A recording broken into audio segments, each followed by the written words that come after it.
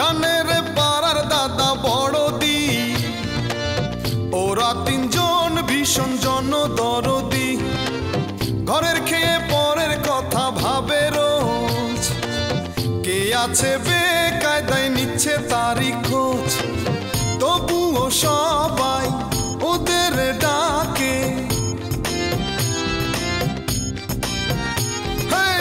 তবুও সবাই ওদের ডাকে একই সুরে। ভবঘুরে ভবঘুরে ভবঘুরে ভবঘুরে ভবঘুরে ভবঘুরে।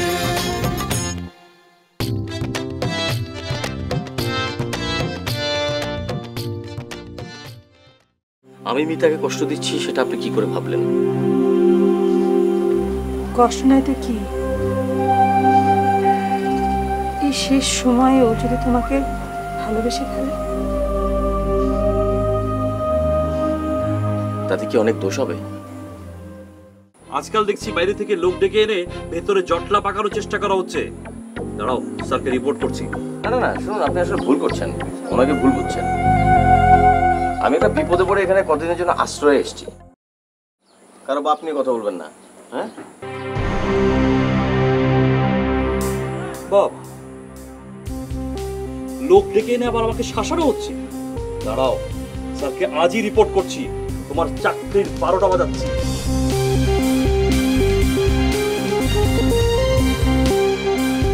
এবার বোধহয় কনফার্ম আমার চাকরিটা যাবে। আর আপনি কেন বলতে গেলেন যে আপনি আশ্রয় এসছেন? আপনি বলতেই তো পারতেন আমার গেস্ট। হ্যাঁ, তো আপনার গেস্ট তো আশ্রয়তেই আসবে নাকি? আজব কথা বলেন, আপনার কিচ্ছু হবে না। ওই ভদ্রলোক এরকমই, মানে বড় বড় কথা বলবে, কাজের কাজ কিচ্ছু করতে পারবেন না। আপনি টেনশনই করবেন না, আর টেনশন করলে অসুবিধা নেই। আমার সঙ্গে চলে যাবেন, গান গাবেন, ঘুরে বেড়াবেন। ওকে,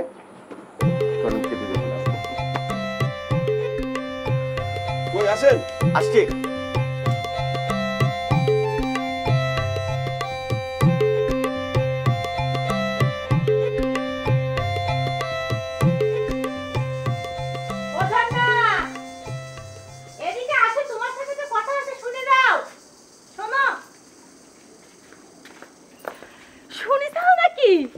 তোমার যে ওই যে ডিরেক্টর মানে ডাইরেক্টর, সে তো পাখির মতো উড়াল দিয়ে পলাইছে। দেখো মিস চাচি, আমার সাথে আবল তাবল কথা কমনা করে দিলাম। তুমি হঠাৎ করে সেটা ব্যস্ত কিছুর জন্য আমি তোমাকে কি আবল তাবল কথা বললাম? আমি তো কিছু বুঝতে পারতেছি না। আবল তাবল না তো কি? আমার ডাইরেক্টর মানে কি? হ্যাঁ, আমার ডাইরেক্টর মানে কি? রাগ করতেছ কিছুর জন্য? তোমার ডাইরেক্টর না তো কি আমার ডাইরেক্টর? রাতের বেলা দেখুন তার সাথে বসে গদ গদ গদ গদ করে কথা বলতেছ, আবার দিনের আলোতে নামটা শুনলে সেনসেন করে উঠতেছ। ও পারো বাবা তোমরা। আচ্ছা, ডাইরেক্টরের কথা বাদ, আর তুমি তোমার চোর ভাইটার কথা কও তো, তাকে কি দেখি চাও? দেখো মেজু চাচি, আমার মেয়ে ভাইয়ের ব্যাপারে আমার সাথে কোনো কথা কব না। কা কব না কিসের জন্য? করলে কি তোমার গায়ে লাগে? গায়ে লাগার মতো কথা বলে গায়ে লাগবে না? আর তোমার কথা শোনার জন্য আমার এত সময় নাই। সময় নেই কি? ওর ব্যারেস্টারি পড়তে যাচ্ছে, সময় নেই। উচিত কথা কলি তখন সবারই গায়ে লাগে।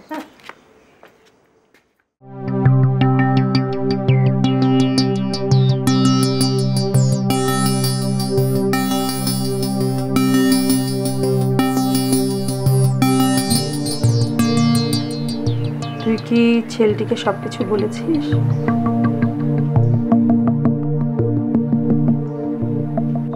সে এমনিতেই সবকিছু জানে।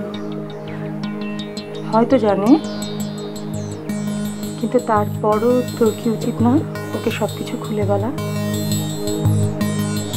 তার আর দরকার নেই। আমি এমনিতেই ওর মুখের দিকে তাকাতে পারছি না। ওর দিকে তাকালে আমার ভীষণ কষ্ট হচ্ছে। আচ্ছা আপু,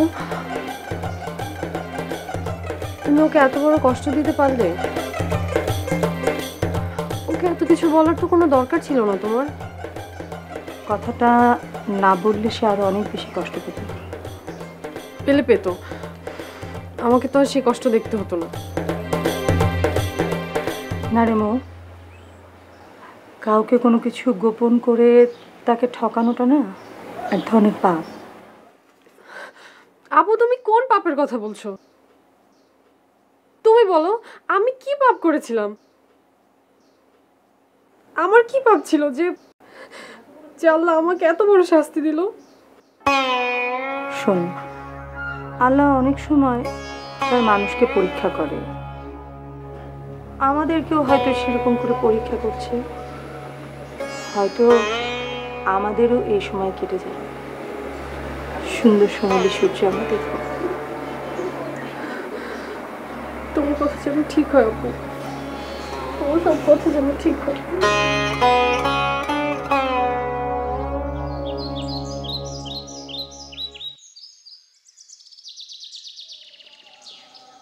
এজন এই এদিকে এদিকে কি আছে রে? তোর মন খারাপ নাকি? এরকম করছিস কিছু জন দেখ।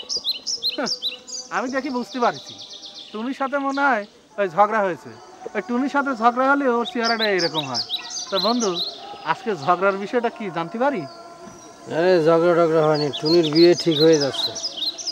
কি আছে বাসা করছিস? বাসা কথা কবি না। আরে না রে, আমি যেটা করছি ঠিকই করছি, তুমি কোনো মিছে কথা পাইনি, ঠিকই করেছি।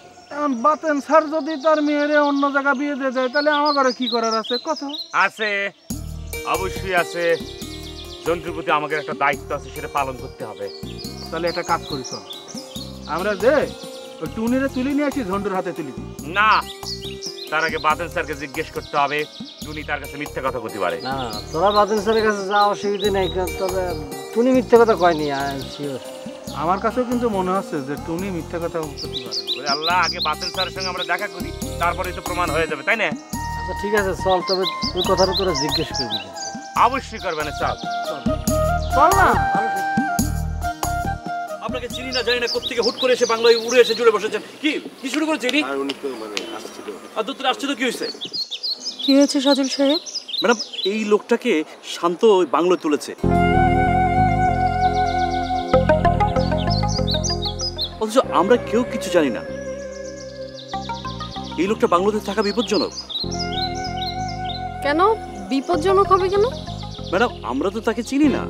আমি তাকে চিনি, সে খুব ভালো ছেলে।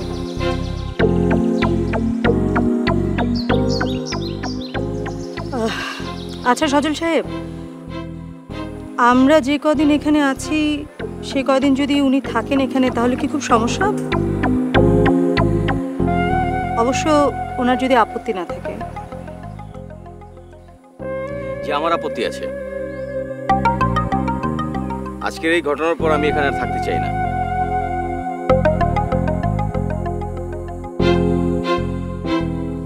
আমি এখনই চলে যাব। আর শোনো, এই অসময়ে তুমি কোথায় যাবে? এই এলাকায় অনেকগুলো চা বাগানের বাংলো আছে, যে কোনো একটাতে রিকোয়েস্ট করলে নিশ্চয়ই আমার একটা থাকার ব্যবস্থা হয়ে যাবে। হ্যাঁ হ্যাঁ, সেই ভালো। আরে তোমার মতো আপদ এখান থেকে যত তাড়াতাড়ি বিদায় হয় ততই ভালো, ততই মঙ্গল। আমি যাই তাহলে। শোনো, দাঁড়াও, আমরাও তোমার সাথে যাচ্ছি। ম্যাডাম ম্যাডাম ম্যাডাম যাবে না ম্যাডাম? শুনুন, ম্যাডাম ম্যাডাম করে এখন কোনো লাভ নেই। আপনি বুঝতে পারছেন বড় সাহেব তো ওনাদের এখানে থাকতে বলেছে, এখন ওনারা চলে গেল, এখন আপনি বুঝতে পারছেন আপনার কি হবে? হ্যাঁ বুঝতে পারছেন ম্যানেজার সাহেব? না জানি না, বুঝি না। ম্যাডাম ম্যাডাম আর কোনো চিন্তা নেই, একটা পেজগি লেগে গেছে, বুঝতে পেরেছেন? আমার আসলে কিছুই ভালো লাগছে না। আমার একবার দেশের বাড়িতে যাওয়া দরকার। মিয়া ভাইয়ের সঙ্গে কথা বলবো, দেখি উনি টাকা ম্যানেজ করতে পারে কিনা। টাকা? আপনার কত টাকা লাগবে ভাইজান?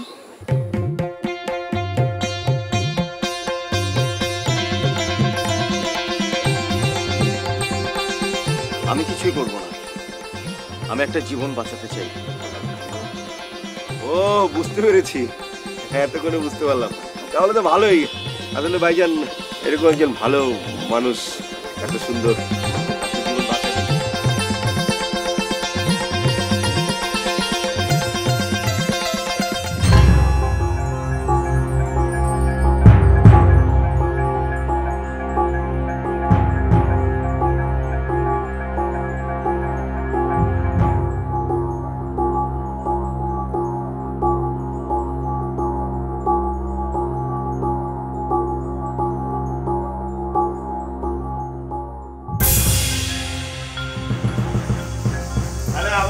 বাতাস করতে হবে না, উপরে ফ্যান চলতেছে।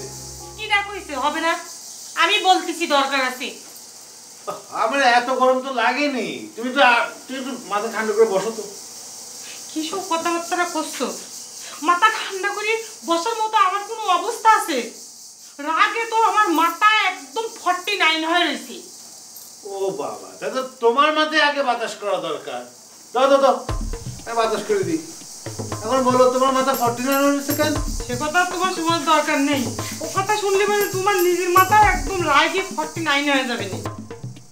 আচ্ছা ঠিক আছে, খবরটা কয়ে ফেলো, তাহলে তোমার মাথাও ঠান্ডা হয়ে যাবে। আচ্ছা তার আগে তুমি কও, তোমার গুণধর ভাইপো আর তার দলের তুমি কি বিচার করলে? বিচার আর কি করবো, একটা ছোট্ট ছাগল খেয়ে ফেলেছে। এখন তোমার ছাগল তোমাকে ফিরে দেওয়া হবে। ব্যাস বাস হয়ে গেল বিচার না? এই তোমাকে বিচার। আচ্ছা মনের সিএনজির কি করবা? তাকে তুমি কি সিএনজি কিনে দিবা? প্রয়োজনে দেয়া লাগবে, ওর সিএনজি টাকাটাও ফেরত দিবা ভাবতেছি। কত বড় একটা লজ্জার কথা কও। মেয়ে বাড়ির মান সম্মান কোন জায়গাটায় থাকে তালি? কেন মিয়া বাড়ির মান সম্মান কানে যাবে? কোথাও কি তুমি এই বাড়ির চোর ধরার জন্য পুলিশ আসে, আর তুমি কোথাও মান সম্মান কোন জায়গা যাবি না? আমারই আসলে ভুল হয়েছে, আমার নিজেরই যায় থানায় একটা জিডি করা উচিত ছিল। জন্টু যে এরকম একটা অধঃপতন হবে আমি কোনোদিন ভাবতে পারিনি। শোনো, এত কিছু চিন্তা করার দরকার নেই। তোমাকে আমি যে কথা করছি তুমি সেই কাজ করো। তুমি মেয়েবার সাথে যে বসো, এক্ষুনি যে একটা বিহিত করো, তাছাড়া দেখবা আমি কয়ে রাখলাম এবারই সকলের হাতে দড়ি উঠবে কিন্তু। হ্যাঁ বুঝতে পেরেছি, দেখি মিয়া ভাইয়ের সাথে এই বিষয়টি নিয়ে বসতে হবে। মনে থাকে যেন।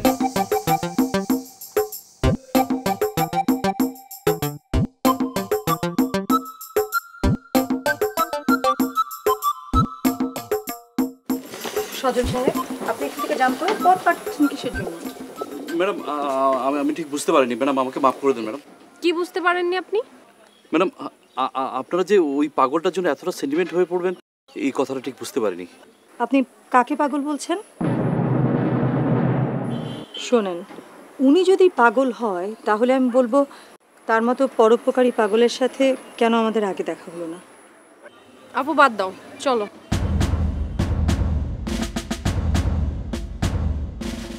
Madam madam madam please madam যাবেন না, আপনারা চলে গেলে আমার চাকরিটাও চলে যাবে ম্যাডাম। চাকরি চলে যাবে মানে? আমাদের যাওয়ার সাথে আপনার চাকরির কি সম্পর্ক?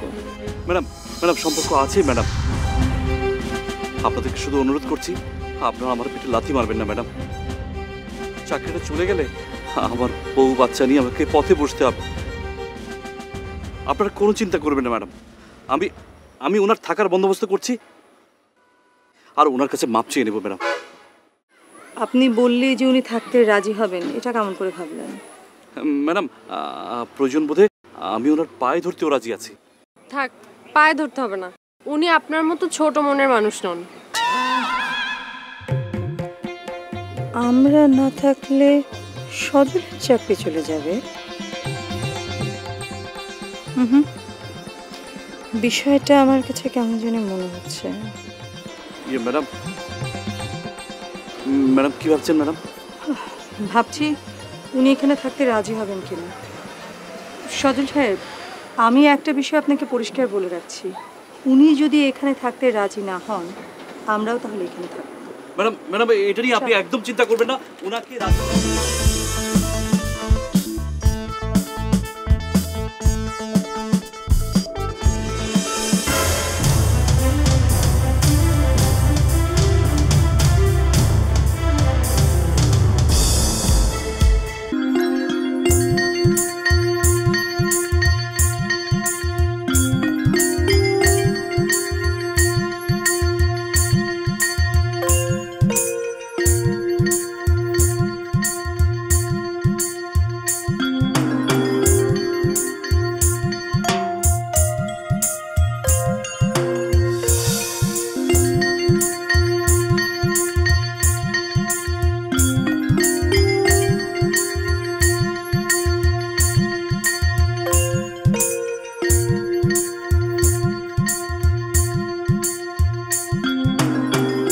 স্যার, অন্যায় করলো একজন আর সাজা পাবে আরেকজন,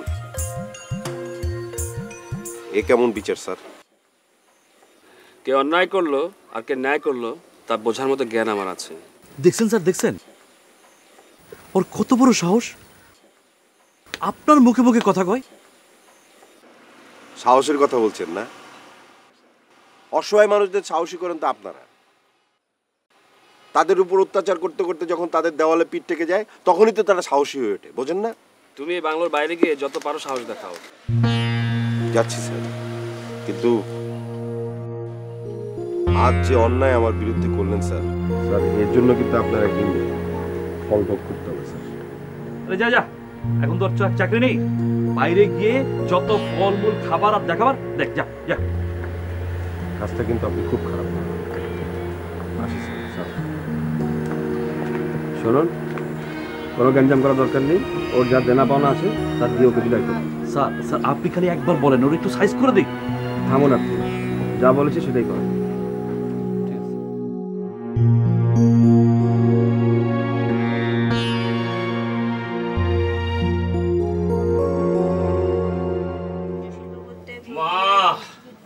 মা, তুই যে আমার মা রে, আমি একটা চিন্তায় পড়ে গেলাম।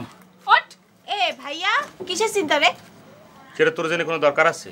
তুই কোনো সমাধান দিতে পারবি? আর দিতেও তো পারি না। এই কি চিন্তা? এই আবার কি কারো বাড়িতে চুরি টুরি করেছিস? না, সেটা করিনি, তবে যে পরিস্থিতির মধ্যে আমি পড়েছি সেটা করলেও করতে পারে। আচ্ছা, তোদের কি মান সম্মান বলতে কিচ্ছু নেই? হ্যাঁ, কদিন আগে গ্রামে কি একটা অঘটন ঘটালি, আর সেই জন্য এই গ্রামের মানুষের সামনে মুখ উঁচু করে কথা করতে পারিনি। মুখ নিচু করে কথা বলা ভালো মা, যাকে এত আলোচনা পর্যালোচনা করে আমার কোনো লাভ হবে না। আমার খিদে পেয়েছে, পারলে খাতি দাও। তুই করে যাচ্ছিস? মা, আমারও খিদে লাগেছে, আমি খাবো। তোমার পড়াশোনার ভাব গতি থেকে মনে হচ্ছে তোমার রেজাল্ট আমার মতই হবে। এ ভাইয়া শোন, আমি তোর মতো গবেট না, আমার পড়া বারবার পড়া লাগে না, একবার দেখলে আমার পড়া মুখস্থ হয়ে যায়, সারা রাত বই নিয়ে বসে থাকা লাগে না। আচ্ছা ঠিক আছে, আপনি ফার্স্ট ক্লাস ফার্স্ট হবেন। পড়াশোনা যখন আপনার শেষ, মাকে কষ্ট দিয়ে কোনো দরকার নেই, আপনি নিজে যে আমার জন্য খাবার বাইরে নিয়ে আসেন, যান। যাচ্ছি আমি। মা, যাওয়ার দরকার নেই, প্লিজ কাজ করে দিতে দাও, অনেক হয়েছে। আলসামি করে করে মাথার ভিতরে অনেক ভূত চাপিয়েছে তার। ওটা করবে, সেটা করবে, নায়িকা হবে, সেটা হবে।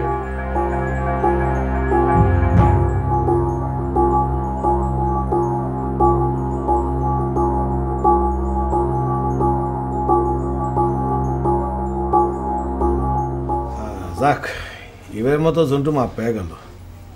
কি বলতেছো তুমি? এত বড় অন্যায় করে মাপ পেয়ে গেল? পোলাপান একটা ভুল করে ফেলছে, তা মাপ করবো না তো কি, তাহলে জেলে পাঠাবো। পোলাপান না, 26-28 বছরের একটা দামরা সারে তুমি করছো পোলাপান।